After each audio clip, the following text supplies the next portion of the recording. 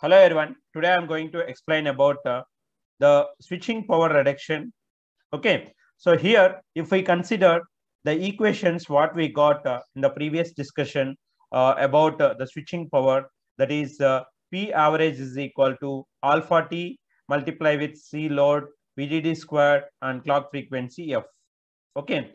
Or we can have P average is equal to summation of I is equal to 1 to number of nodes alpha Ti, Ci, Vi multiply with VDD F clock. Okay, so these two are the equations. So from these equations, we can have one conclusion that so the average dynamic power is directly proportional with the number of nodes or the node transformation factor. Okay, next one is the capacitor load capacitance and the power supply and the clock frequency. So all the parameters, whatever we have in this equation, are increases the average or the dynamic power consumption, average dynamic power consumption, because all are directly proportional.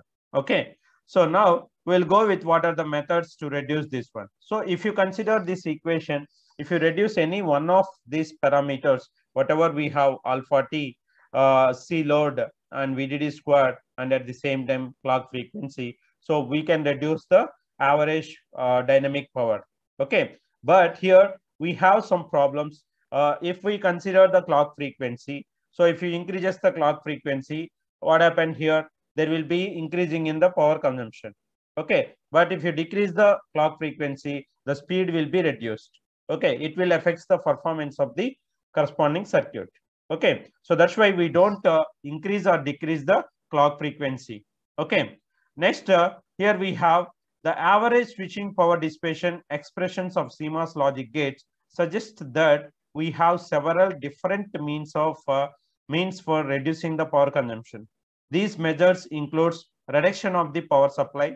Okay, that is voltage VDD. Next one is reduction of the voltage swing in all nodes.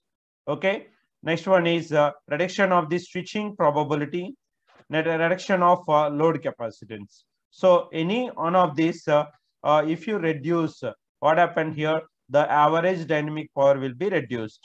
Okay. So now the switching power dissipation is also a linear function of the clock frequency.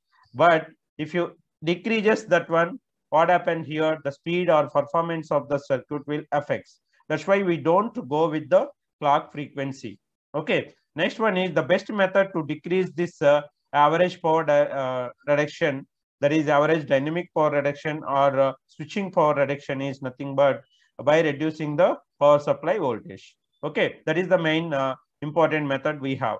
The reduction of power supply voltage is one of the most widely practiced measures for low power design. In particular, we need to consider that reducing the power supply voltage leads to the increasing the delay. So without increasing the delay, we have to take the measures to reduce the power supply voltage VDD, so to reduce that average power consumption, average dynamic power consumption. Okay, so this is what here, how we can reduce, what are the methods to reduce this dynamic power consumption. Okay, right. Thank you for watching. Subscribe our channel.